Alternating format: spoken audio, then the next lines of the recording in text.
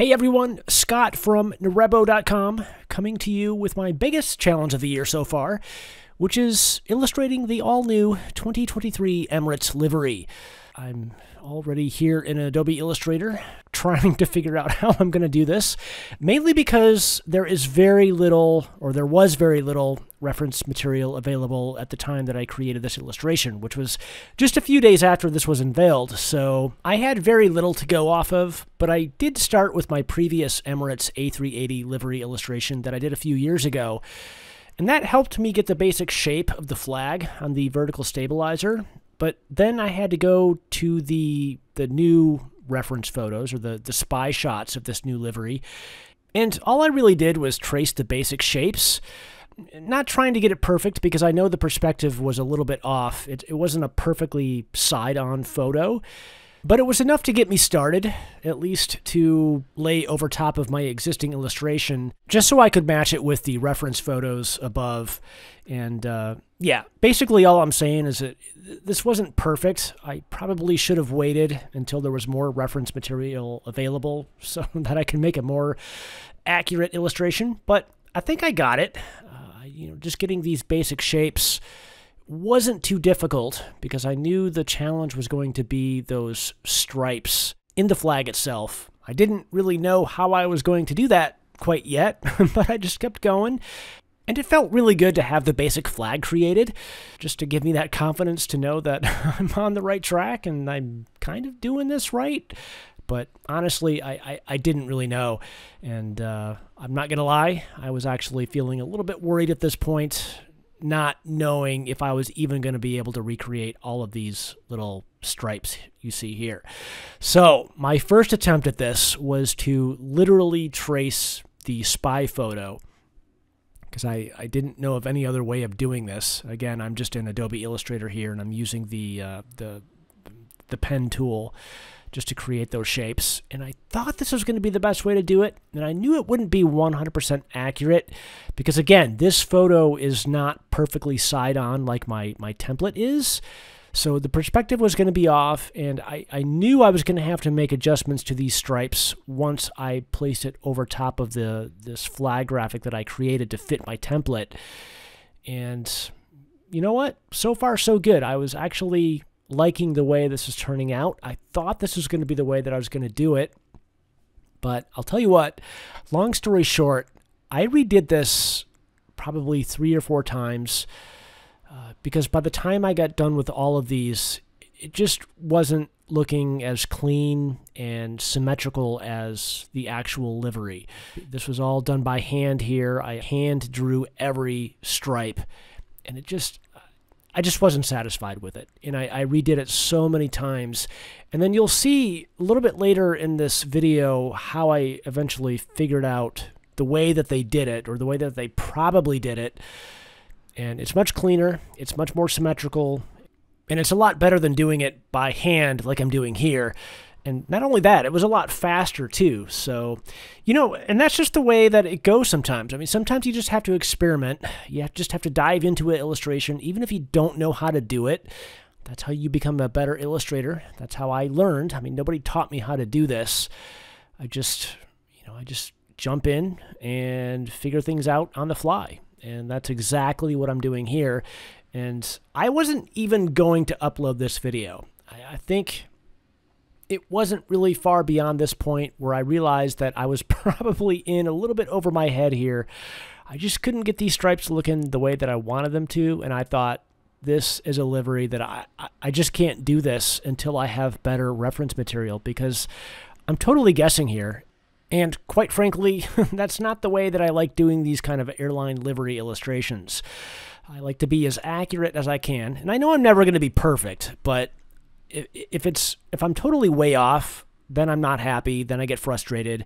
And like I said, I mean, I was getting to about this point right here, and I realized that I was over my head, and I thought, you know what, I'm not going to do this. I'm done. I'm not going to make this video. I'm not going to make this illustration, which was a real bummer because this is a all-new livery, and I was really excited to illustrate it, get it up on my blog, and tell everyone what it's like to illustrate. But I couldn't do it. I was getting so frustrated.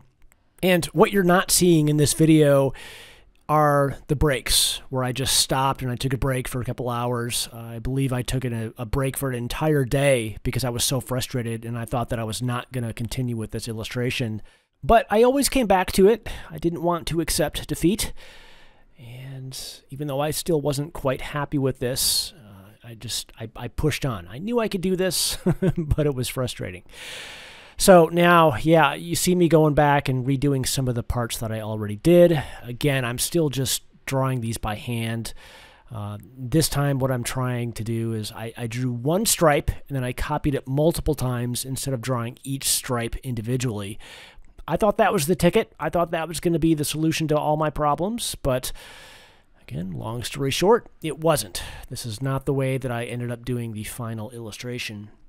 And I'm showing you all this, again, just simply because it's just trial and error. I mean, sometimes with these complex airline liveries, it's just, that's the only way you can do them. I mean, I looked at this one and I had no idea how they did it.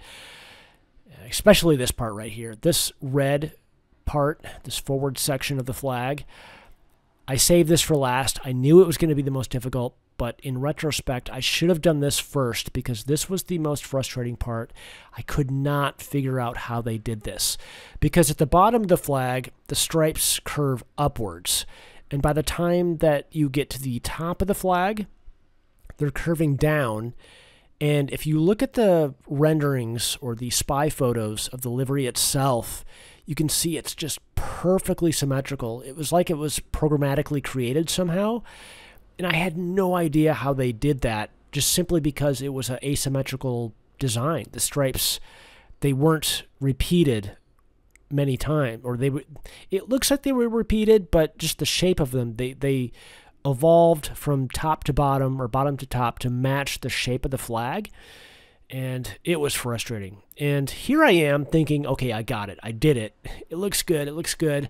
But the problem was I got stuck in my own little world and I wasn't looking at the reference photos. And these stripes were actually too thin. And it just, once I got done with this and I compared it to the reference photo, it wasn't even close. And that was my fault. I should have been looking at the reference photo all along. And yeah, this is just... So here we are. There was about maybe a 6 or 7 hour break in between what I just showed you and then what I'm drawing right now. Because at that point I just said, screw it. I'm done. I'm not going to do this. I can't do it. But I had an idea. And the idea was to create a brush that was an arrow.